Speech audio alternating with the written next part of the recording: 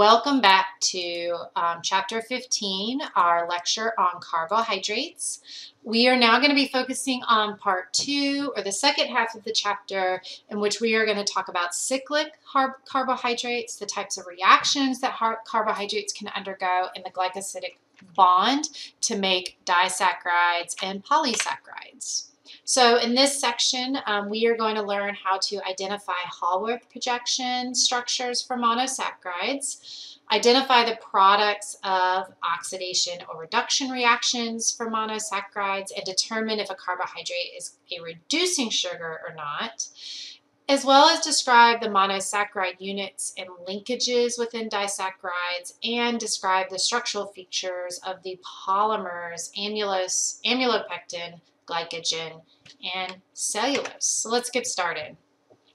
So Haworth structures are the cyclic representations of monosaccharides. So the most stable form of any pentose or hexose sugar is going to be a 5 or 6 atom ring. So instead of being linear in structure, often what happens is we undergo a reaction in which the terminal hydroxyl or one of the chiral hydroxyl carbons ends up bonding with our aldehyde or ketone carbonyl in the ring.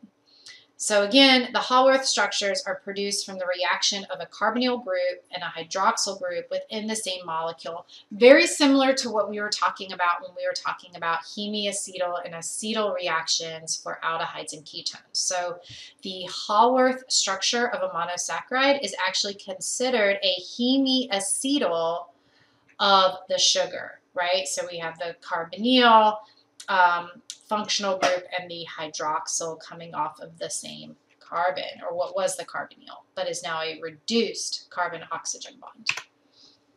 All right, so we can look at that here. Here is glucose in its open chain structure. So notice we have our aldose, or our aldehyde functional group, the carbonyl at the end, and we have many hydroxyls, but we're going to focus on the carbon 5 hydroxyls. If we rotate this structure 90 degrees clockwise, then what we can see happen is C1, carbon 1, being our aldehyde carbon, is actually going to be attacked by the oxygen on carbon 5. Okay, so the carbon 5's oxygen will attack this very sort of proton-rich or positively charged carbonyl carbon. And when that happens, we're going to form a covalent bond between this oxygen and carbon. This hydrogen is going to be lost, and the hydrogen actually comes over to this oxygen as the carbon-carbonyl oxygen bond is reduced to a single bond, and that oxygen ends up coming either below the carbon or above the carbon. So we'll talk about that in a second. All right, so again, as we're sort of pushing electrons around, the hydroxyl oxygen on carbon 5 attacks the carbonyl carbon on carbon 1. We end up creating a single bond between this oxygen and this carbon. That in turn is going to reduce the carbonyl double bond to a single bond. The hydrogen that was on the hydroxyl then ends up moving over to this oxygen to protonate it. Okay, so we will end up with what I hope you recognize is a hemiacetal molecule. Okay, and this carbon right here, carbon 1, is going to become what we will call our anomeric carbon, or our hemiacetal carbon. Now, the hydroxyl group has two choices. It can either come below the ring in our Fisher projection or above the ring in our Fisher projection. If it is below the ring, then we call it an alpha isomer. If it's above the ring, we call it a beta isomer. Now, this can happen with both hexoses, such as glucose, and even fructoses or ketohexoses. Sorry, this can happen with aldohexoses or ketohexoses. With ketohexoses, such as fructose, we're actually going to end up with a 5-membered ring instead of the 6-membered ring. Because in the fructose example, right, the hydroxyl from carbon 5 is going to attack the carbonyl on carbon 2.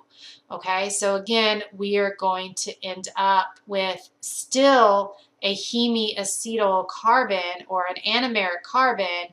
And again, the hydroxyl orientation either below the ring or above the ring is what's going to indicate whether we have alpha fructose or beta fructose. Okay. So for example, why don't we practice writing the cyclic form of D-galactose? So get a piece of paper out and follow along with me. If you need to pause, pause. But start out drawing D-galactose, right, which is, hopefully you notice, an aldose, right? We have an aldehyde. We have 1, 2, 3, 4, 5, 6 carbons in total. And again, typically the hydroxyl that is going to attack the aldehyde carbon is going to be the one furthest away from that aldehyde or ketone carbon. All right, so the first step is we are going to rotate our molecule so that we're drawing horizontal instead of vertical. So rotate your Fisher projection clockwise by 90 degrees. Then you are going to fold the horizontal chain into a hexagon and rotate the groups on carbon 5 such that carbon 6 is going to be projected upward above the ring. Okay? And then you are going to bond the oxygen on carbon 5 to carbon 1. So again, when we're drawing the Haworth projection, the carbon 6 group is going to be above the ring. The hydroxyl on group 2 will be below, and the hydroxyl groups on 3 and 4 will still stay above. So again, if you look at how it's drawn here, right, this is carbon 2. See, it's below the straight line. So in the ring, it's going to be below. For carbons 3 and 4, we're above the straight line. So it's going to be above the ring once we form the ring. As this guy rotates over, carbon 6 and the hydroxyl sort of flips spots so that carbon 6 is above and the hydroxyl is going to be in the third 3 o'clock hour position. Okay? All right, so I just want you to see why the hydroxyls here are above and below. Again, if you were to straighten this out, you would see below, above, above. So when it comes into a ring, it's going to stay that way. Below, above, above. Okay? Now, once the oxygen has attacked that carbonyl carbon, remember we are going to reduce the carbonyl carbon-oxygen bond on carbon 1 to a single bond, and the hydrogen that was on this hydroxyl then moves over to this oxygen. Okay? Now, when we create this cyclic molecule, we can get either the alpha isomer or the beta isomer. Both are just as likely to happen. So you would draw both, the alpha with the hydroxyl below and the beta with the hydroxyl above, as probable products for this cyclization reaction. Okay, so both are possible. All right, so I want you to practice this now on your own with number 6 in our in-class activity. So go back and open that up and start number 6. Pause, and when you're ready, come back.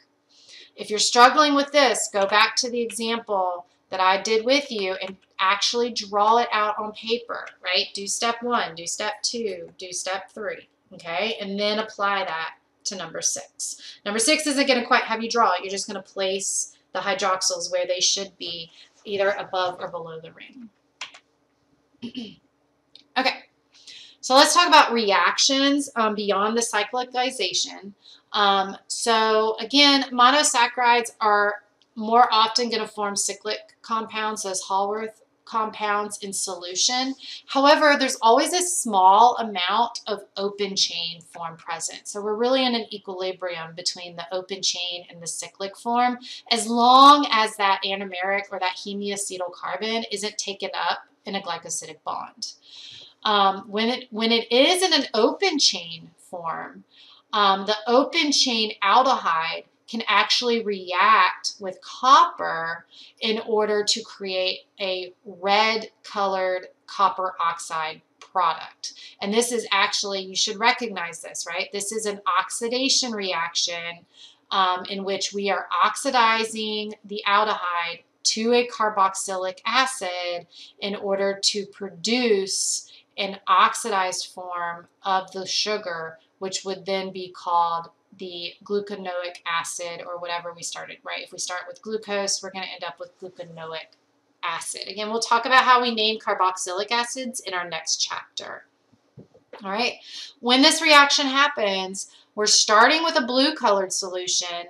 If we have what's called a reducing sugar, right, a sugar that has an open aldehyde or to it, then we will end up with a red colored solution as the copper becomes reduced, right? So the sugar becomes oxidized and the copper molecule becomes reduced, right? We then call this a reducing sugar. So a carbohydrate, such as the open chain form of D-glucose, that reduces another substance, such as copper, we're reducing copper to get that red color, is going to be called a reducing sugar. So anything that will react with Benedict's solution will be considered a reducing sugar.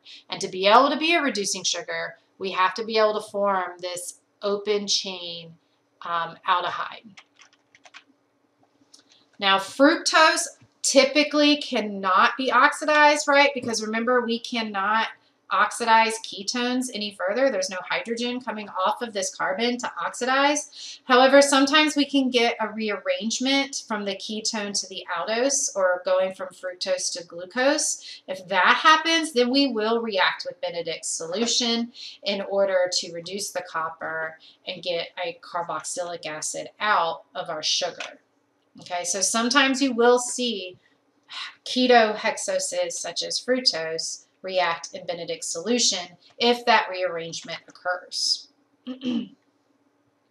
Now the reduction, right? So these are all oxidation reactions in which we are oxidizing the sugar even though we reduce the copper, right? If one thing's oxidized, the other thing is reduced.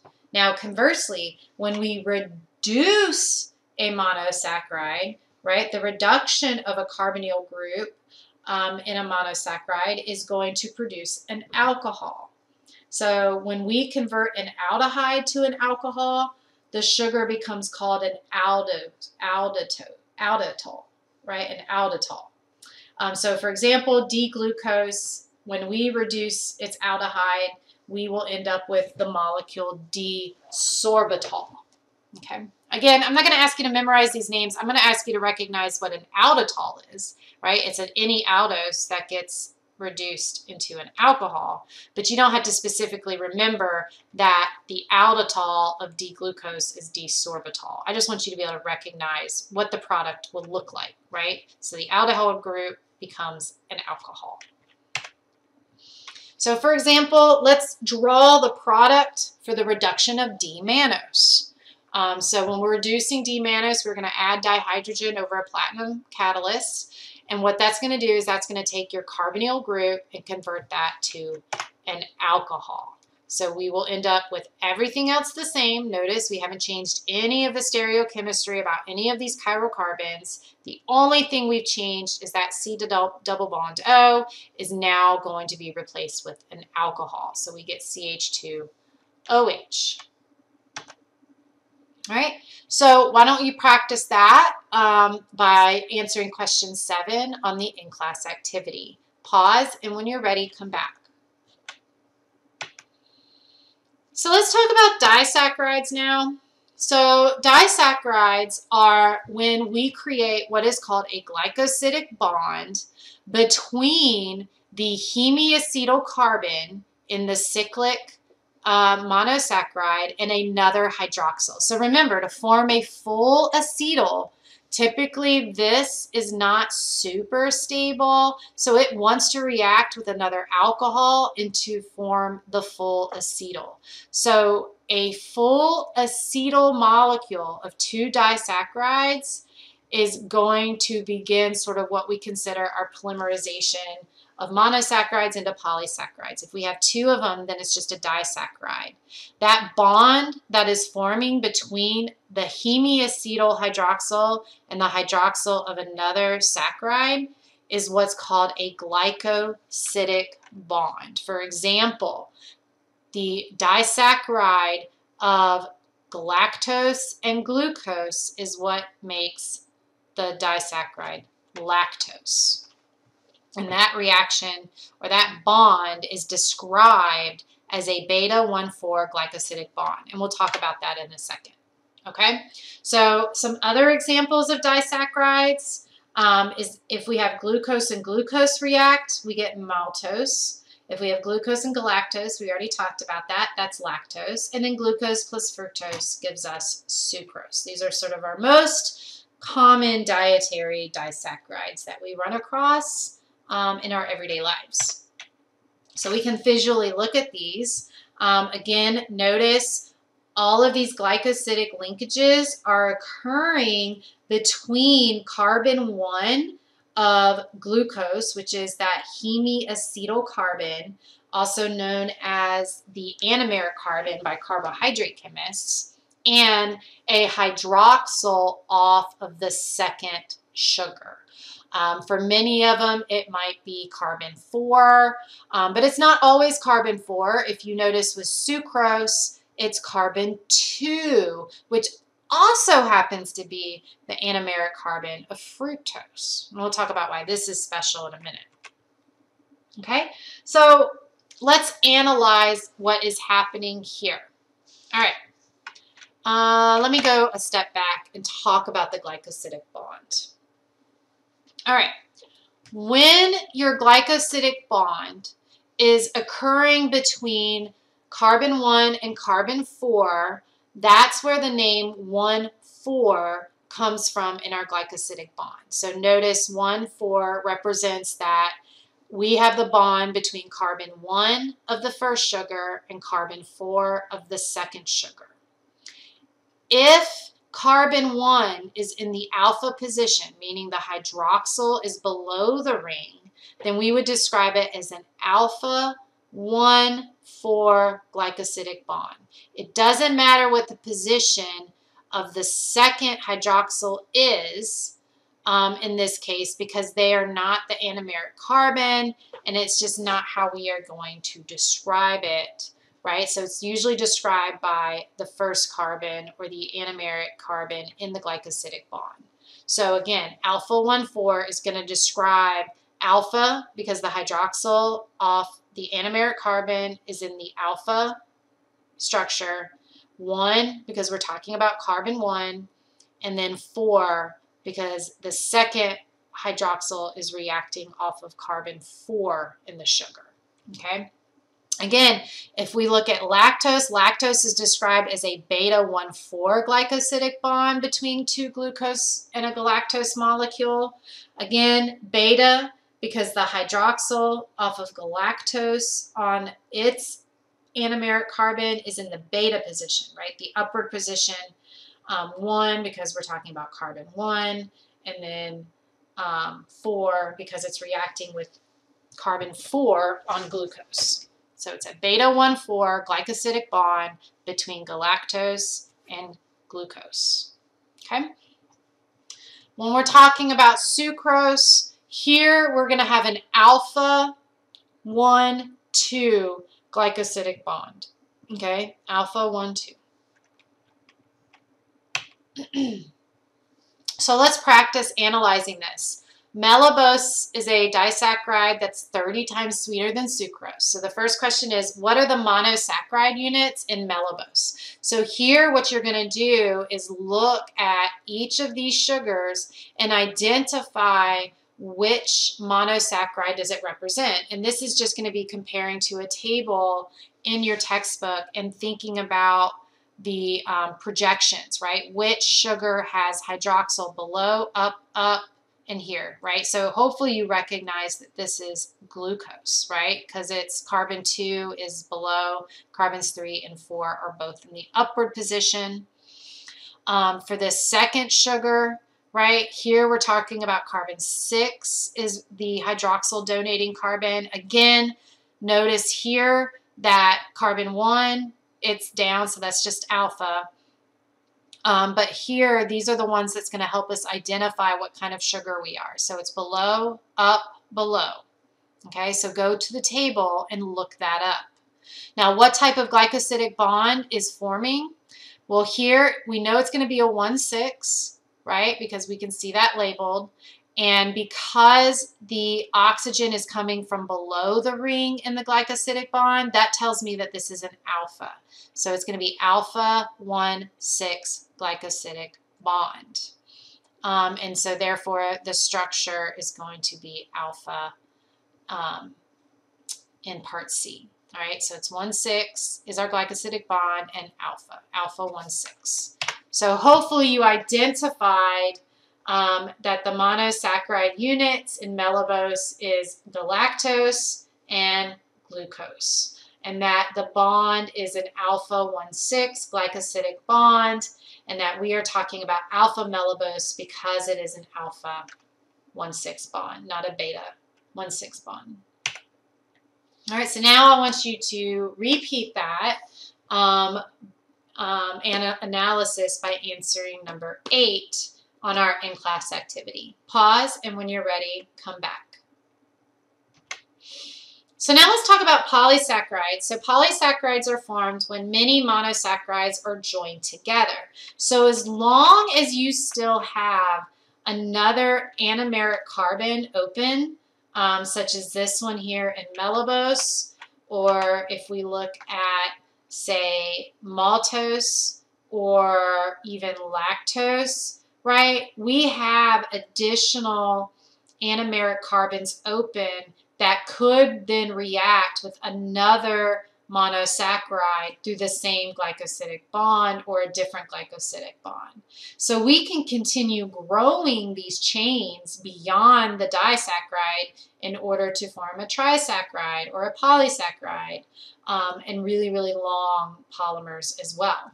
Sucrose, on the other hand, you notice both of the hemiacetyl carbons here are taken up in the same glycosidic bond. So there are no more hemiacetyl carbons to react with any incoming monosaccharides. So therefore, sucrose will only ever exist. We can't grow that into a longer polymer. What you'll also notice is because the anomeric or the hemiacetyl carbon is taken up in the bond, this is also considered a non-reducing sugar because there is no open aldehyde or ketone carbonyl to potentially react with Benedict's solution and change its color. All right, so this is an example of what we would call a non-reducing sugar, again, because the hemiacetyl carbons for both these monosaccharides are taken up by the same glycosidic bond. All right, so coming back to our polysaccharides, as long as there is an open hemiacetyl carbon or anomeric carbon at the end of the disaccharide or growing polymer chain, we can continue adding. So one important example of a polymer of sugar is starch. So this is the storage form of glucose in plants, often found as insoluble granules in rice, wheat, potatoes, beans, and cereals. And it's actually composed of 2 different polysaccharides, amylose and amylopectin. So amylose is unbranched, meaning it is just a long line of glucoses attached in alpha-1,4 glycosidic linkages, right? So 1,4, 1,4, 1,4. Again, alpha, because the hydroxyl or the bond is coming from below the ring according to the one carbon. Amylose makes up at about 20% of starch, and it typically consists of 250 to 4,000 glucose units, all connected by those alpha-1,4 glycosidic bonds in a continuous chain. And it often coils to kind of looks like a helix in its three-dimensional structure. Amylopectin, however, which comprises the other 80% of starch, can have branches. So instead of just the alpha-1,4, we can also get what's called an alpha-1,6 glycosidic bond, where the hemiacetyl carbon on this end is going to form that glycosidic bond with the hydroxyl on carbon 6 of another chain on amylopectin. So here you're going to get a lot of branching. Now, glycogen is just like amylopectin. However, this is what's stored in mammalian or animal cells. And you still have mainly the alpha-1,4 chains with many alpha-1,6 branches. So if we look at glycogen compared to amylopectin, with glycogen we have a lot more branching than we do with amylopectin. So we actually get branching every 10 to 15 glucose units in glycogen versus maybe every 50 to 100 branches in amylopectin. Okay. And cellulose is another major structural polymer. With this one, instead of having alpha-1,4 glycosidic bonds, now we get beta-1,4 glycosidic bonds. So here the hydroxyl is coming above the ring of the anomeric carbon instead of below the ring. And what that's going to cause is it's going to cause a very tightly packed helical structure, which is going to prevent hydrogen bonding with water, making it very insoluble in water. So it just gets packed a lot more compactly, and it's going to hydrogen bond with itself and make it really insoluble.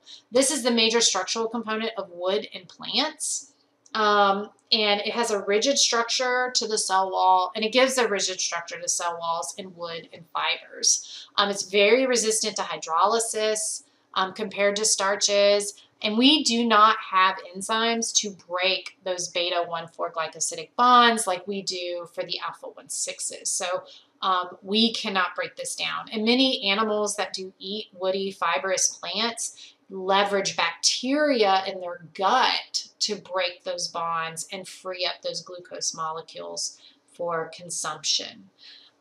So it's really the bacteria that break it down for animals like horses and cows that eat a lot of this fibrous plant material. All right, so again, we can just visually summarize these structures. Amylose, you're going to get a long straight chain, often forms sort of a loose coil through the alpha-1,4 glycosidic bonds of glucose. Amylopectin, we have that same alpha-1,4, but then we also get branches with the alpha-1,6. Glycogen is very similar to amylopectin, but we get more branching. And then cellulose is a very tightly packed coiled structure through the beta-1,4 glycosidic bond as opposed to amylose with the alpha-1,6. All right, so quickly, what types of polysaccharides and types of glycosidic bonds are found in each of the following? So what's found in sort of very fibrous plants, right? Hopefully you recognize that it's cellulose with the beta-1,4 versus the starches found in potatoes, which is made of amylose and amylopectin. Both have alpha-1,4, and amylopectin has the alpha-1,6 branches, right? So cellulose, beta-1,4, B starch, amylose, and amylopectin, both with alpha-1,4, and then amylopectin has those additional branches with the alpha-1,6. All right, so now I want you to go back to Mastering Chemistry, Chapter 15, and answer number 9. This should wrap us up for our lecture. So pause, come back, and we'll summarize. All right, very good. So now that you finished the in-class activity, you're now ready to move on to your homework assignment. And just to review, in this chapter, we have talked about the different classifications of carbohydrates. So monosaccharides, which are the single sugar units, disaccharides, which include 2 sugar units, and then the longer polysaccharides, which have many. Examples of monosaccharides include glucose, galactose, and fructose, all of which are reducing sugars because we can open those rings, and as long as that anomeric carbon is able to open into the ring, we can reduce with Benedict's solution to give that red color. We also talked about how carbohydrates are chiral compounds, which have mirror images that are not superimposable, and we can draw them as Fisher projections in their straight chains or as Haworth structures in the cyclic chain, or the cyclic structures. For disaccharides, we have maltose and lactose. Both of those still have that open anomeric carbon at their ends, so they're considered reducing. However, remember sucrose, the anomeric carbon is taken up, both anomeric carbons are taken up in the glycosidic bond, so it's non-reductive. And then for polysaccharides, we focused on polymers of glucose. In plants, we have amylose, amylopectin, and cellulose. And in animals, we have glycogen. Remember, glycogen and amylopectin are very similar, but we have more branching. Cellulose is unique because of all of them, it's the only one with beta glycosidic bonds. All right. So again, if you have any questions, please feel free to write them down, email me, come to the Zoom session, or bring them with you the next time we meet in class. And I hope you all have a fabulous rest of your day. Thank you.